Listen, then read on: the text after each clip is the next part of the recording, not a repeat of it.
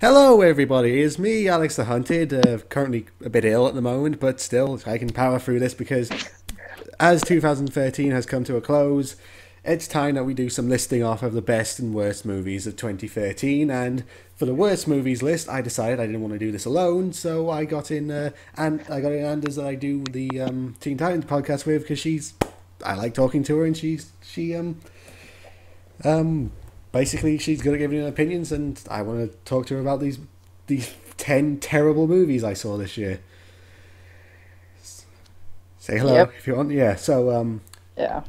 do you want to basically? Oh, for how this is going to go, I'm going to split this into three parts. The actual video, not the stream, the actual video into 3 parts. It's going to be 10 to. It's going to be It's going to be 10 to 7, then 6 to 4, then the top 3.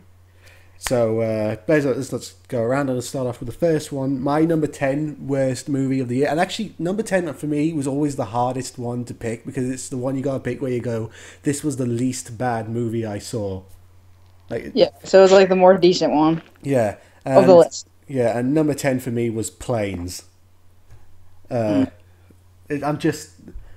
Oh, I'm just tired of these, and this was a Pixar movie that wasn't labeled as a Pixar movie, but it was so clearly. I'm so tired of Cars and Planes movie because Cars 2 sucked, and this just sucked. I can't say it didn't. Cars 2 definitely sucked. Like, this is kind of what the thing with what Disney's been doing lately. Oh, Cars was Disney, wasn't it? Yeah. Cars was Pixar and Disney. Cars was Disney. Sorry, Cars was Pixar and Planes was Disney, but it had a lot of it was never labeled as a Pixar film, but it had a lot of people from Pixar working on it. No.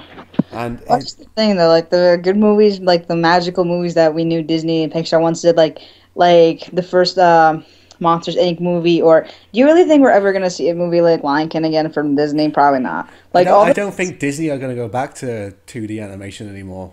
Really? Well, no, I don't even mean just 2D. I mean in general, like the great storylines and storytelling of those movies. Right now, for me, Disney's trying to, especially with the animation, they're trying to be too much like Pixar. I'm sorry, not Pixar, DreamWorks.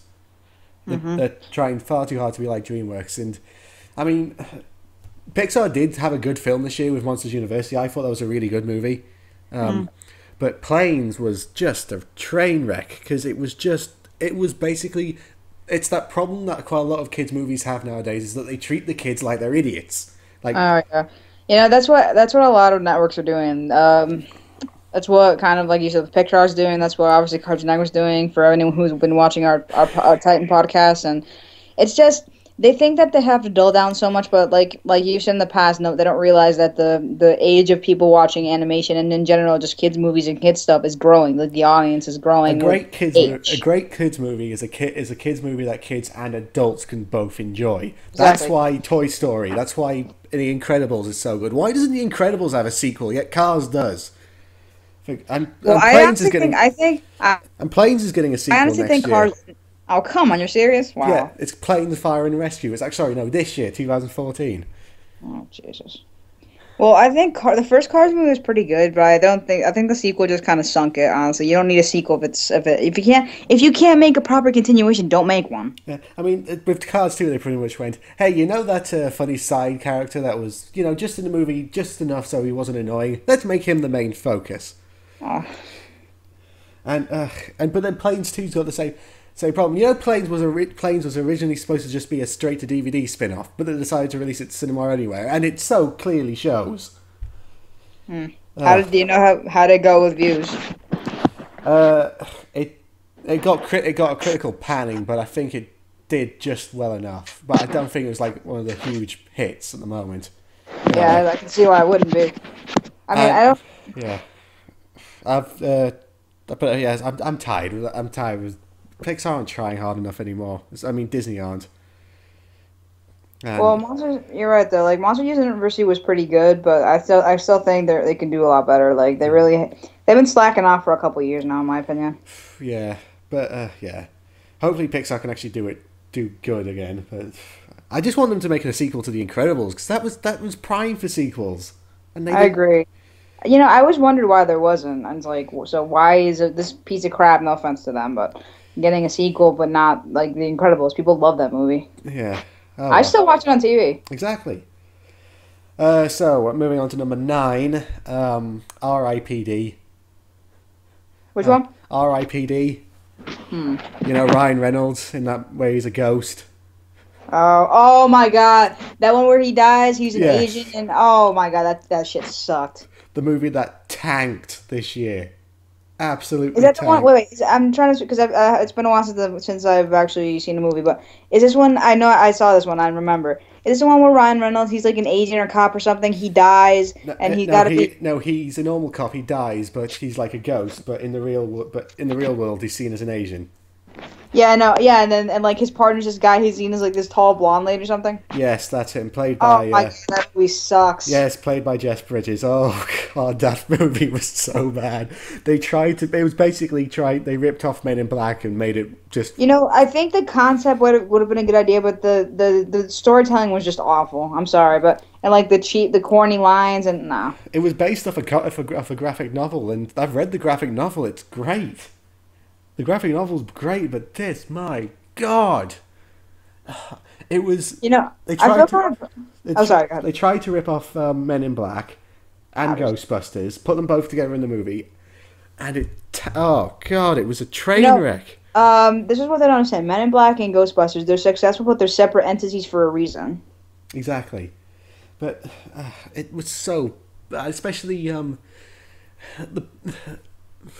It was just a case of the major problem with it I found was that really there wasn't much, like, yes, there was all these like big peril things happening, but you never really, at no point did you feel like the characters were in any kind of danger, and also just none of the actors felt like they were trying, apart from Jeff Bridges, which he was he was Ryan Reynolds' like mentor partner guy, and that's because Jeff Bridges is awesome.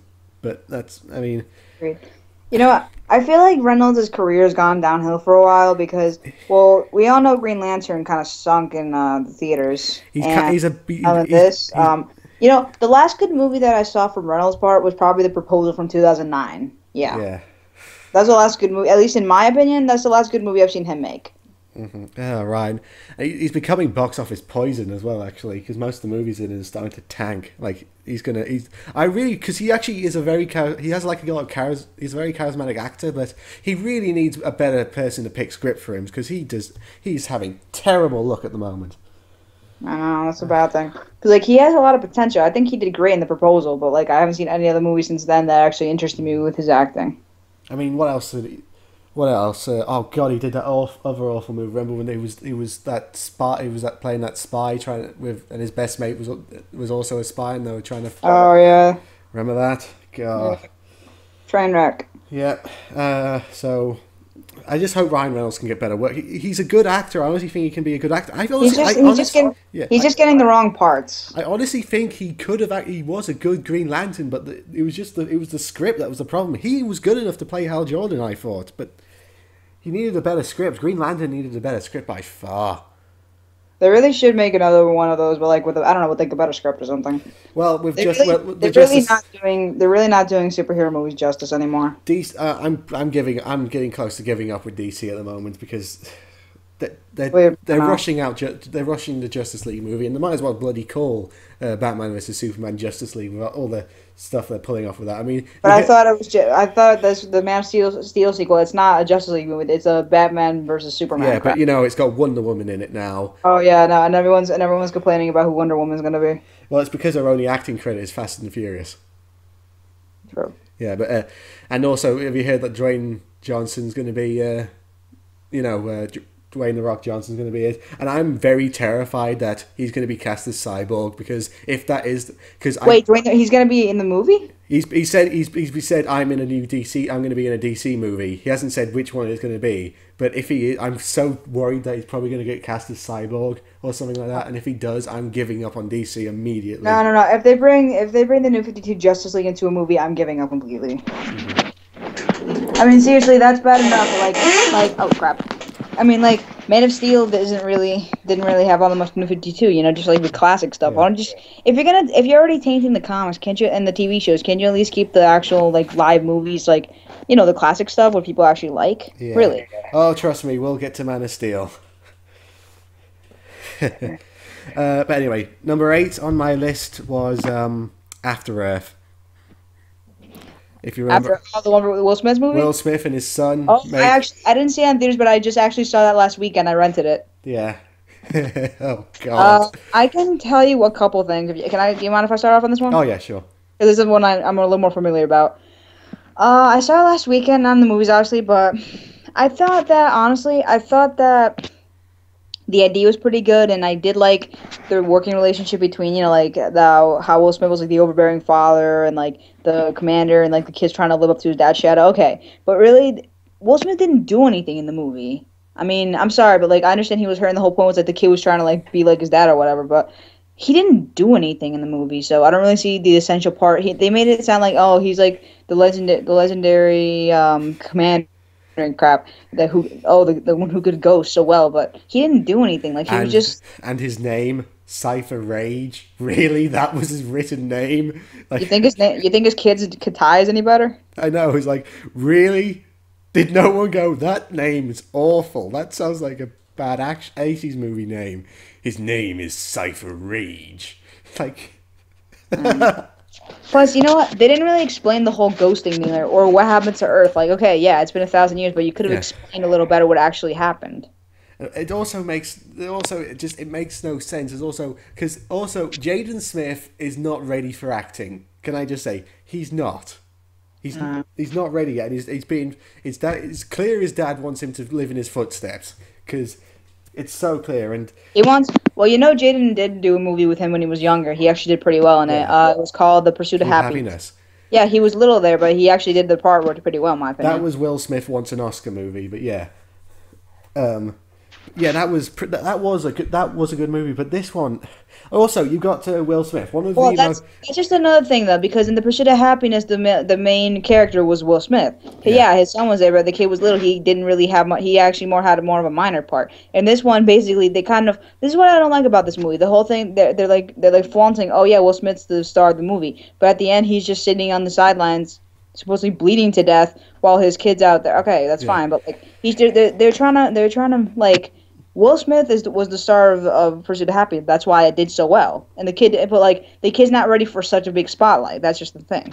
Yeah, and this movie was written by Will Smith. Well, the story was by Will Smith. Yeah, I know.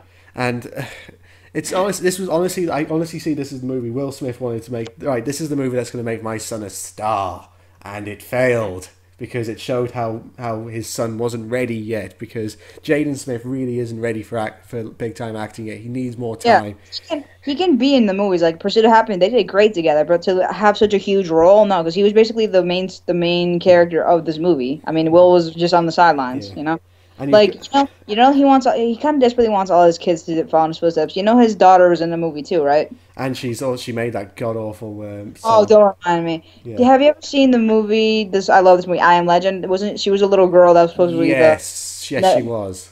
Robert Neville's daughter. Yeah, I mean that was like a cameo appearance, but she was still in it. I mean he's like kind of desperate for all his kids to be actors too. And also I'm saying you've got Will Smith, one of the most charismatic actors in Hollywood, and he's supposed to play a character that has no emotions. And trying to do a very I don't know, kind of Samuel L. Jackson style, Morgan Freeman kind of accent. It wasn't all that believable in my opinion, because he's not really that kind of, like, he needs like emotional part. That's kind of what hits it for him. Yeah, it's like saying, and he's playing a character who supposedly has no emotions, and he's like, and there's just so many plot holes in it as well. Like, why does the eagle suddenly take up Jaden Smith's character? How the hell did the eagle even die? It froze to death, keeping Jaden Smith warm. Which makes no sense. How could this eagle survive evolution if the planet freezes every single night? So another thing, why did the eagle took Jaden for food, or Katai or whatever? Why does it suddenly save him? He took him for food. Then he took him thought he was one of his like sons or something like that. Like one of his chicks, and then just like saved him from the cheetah, and then stopped him from freezing to death by sacrificing himself. It made no sense. There's literally no sense to be had in this movie, and also there's also the part where the main like monster thing that's hunting him saves Jaden Smith's life for no reason at all. Like, could have easily let him die, but no, saves him for what reason? And then they just go back to fighting each other. That doesn't make sense. I know. It's a The Ursa, yeah, that doesn't make sense. He's like, oh, he can now magically go just like his dad, and it's like, shouldn't he have gone through some kind of like, I don't know, some kind of experience? Well, yeah, he was going through. I don't know. I just think they should have like built suspense up better for that part. Yeah, and it M. Night Shyamalan as well. I mean, M. Night. He's basically become the ghost. The joke of the Hollywood scene, hasn't he? M. Night. Let me ask you a question. This Night guy, isn't he the one that made the Last Airbender movie? Yes, he made the Last Airbender movie. That's why. Because when I saw him, I saw his name on the screen after I finished watching in the credits after I finished watching it After Earth last weekend. I'm like, oh god, please don't tell me this is the guy that ruined the Last Airbender movie. Yes, it was. He was the guy. Because I want to think like, dude, the series are great, but your movie sucked. He didn't make the series, obviously, but he made the movie. No, that's what I'm saying though. He ruined he kind of helped ruin a little bit the image of a great series. And he also made that god devil, I think it was. You know, that one where there was 6 people trapped inside the lift, and one of them was Satan. Yeah. I hear he's trying to make I don't know if it was still true. Like a couple months ago, he came out and said he was thinking of making a Last Airbender sequel. I'm like, no, don't ruin it. How bad that thing got critically and like just got destroyed. I doubt that's gonna happen. Like that movie got. It's plus like all that bending and stuff. That's a lot better in animation, not in a live action movie. Oh, don't get me started on I did a review of the Last movie, and the moment I immediately knew that I knew the movie sucked, but the moment that made me go, this movie is a terrible movie, was when you had the 6 Earthbenders moving that one rock that they could quite have easily carried themselves without pulling off all those moves. Oh God.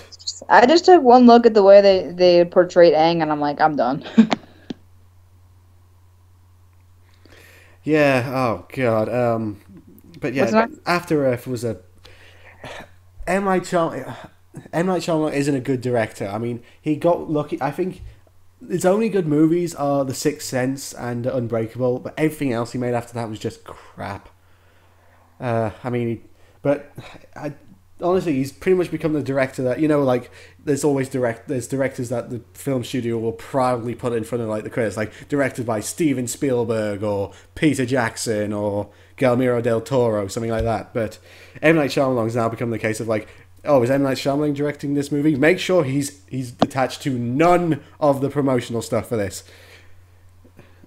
Yeah. I'd rather not watch him ruining more good movies, so I'm good. Yeah. Number 7 on my list was Stephenie Meyer's The Host. I saw it. God. Stephenie Meyer ripping off herself and make it basically Twilight but with aliens in one of I will honestly say the romance in Twilight was better than the romance in The Host, because at least in The Host the character that the woman's supposed to be falling in love with her wasn't getting the shit beaten up by him, but she still loved him. That makes no sense. Oh God. And I'm so glad this movie bombed, because this is basically, all those like Twilight rip-off films that have been coming out? Yeah. They're all been doing really badly in the box office, and I'm so glad because of its... Like, we need to move on from Twilight, because... what was that other one? Mortal Instruments, wasn't it? Oh, God, yeah. Remember that? Where they turned Van Helsing basically into a Twilight character, and there's also, oh God, I forgot there's one next year, I, Frankenstein. Oh God, no. Yeah, as soon as I saw I was actually at the movies last night. As soon as I saw the commercials for that one, I'm like, oh God, when are we gonna stop doing this? Yeah, The Host was just poor. When it's the movie that even the Twilight fangirls say is bad, you've made a bad movie. Mm-hmm. And it's just so... I can't really say anything about this movie, as I said before, because everyone else hated it. And I hated it as well, because it's just so bad. It was so bad. I know. And it's like... we're still talking about the movie you mentioned, right? Yeah. Okay. I think I think like the whole love crap and that. I think the whole like love romance shit. If anyone's been seeing Legend of Korra, which is it's a good show, but the whole love triangle thing is just horrible. I think most of us can agree that even that is better than what they're doing than what they did in this movie. In the oh god, even the non-romance that was in M Night Shyamalan's last step in the movie, you know, the Katara and Aang thing, which was supposed to be there but wasn't there at all. Even that was better than the host. I know. Oh my god! And then Yeah, let's just like say there's it's just so time much. to move on. It's just so bad. There's not you can't really even talk about it. It's just so time to move on now with all this Twilight crap and Yeah, but Twilight ended like last year, or like almost 2 years ago. It's time to let it go, really. yeah. Uh, I mean, and actually, which is a good thing. I think this is the last Stephanie Meyer book that's going to be adapted to film because I think that was she's only written 5 books, and I hope she doesn't write a 6th because she. I mean, when Stephanie Meyer herself comes out and said, "I don't like doing research about these sort of things before I write my books," that's basically that's why Twilight the vampires sparkle and the werewolves can change whenever they want because she didn't do her research. Well, if you're gonna do an adapted film, I mean, or something, you need to do some research for at least for a book. I mean, then what the hell's the point of doing a book with mythology or history or whatever, you know? I mean, and also you can clearly tell with the host that we're trying to make this like the next Twilight trilogy, and the first movie bombed, so it's clear that's not going to happen, which I'm so thankful for. And it was bad. It was bad, and really 2013 wasn't a good year for movies, as my next 6 will prove, because things get even worse. But you know what? There's a couple good ones coming out this year, so that's something that I hope there's like a lot of like really good ones coming out, so I'm hoping that'll work. Like obviously everyone knows the movie I'm looking forward to the most is Godzilla. I'm so looking forward to that. No, like there's a couple I want to watch too. Like I heard that there might be a new adaptation of Romeo and Juliet coming out. I don't know when. There's always an adaptation of Romeo. There was one this year. I know, but like one that I know more about. When did it come out though? I think it was kind of middle of the year time. I think. Yeah. I haven't heard much about it again. It's the same, but pretty much every year you're gonna get your Shakespeare adaptation. There always is. But yeah, so I think I'm at number 7, so this will be the end of part 1, and I will put this link in I'll put an annotation thing. So click here if you want to move on to part 2, where we go from 6 down to 4, and here we go.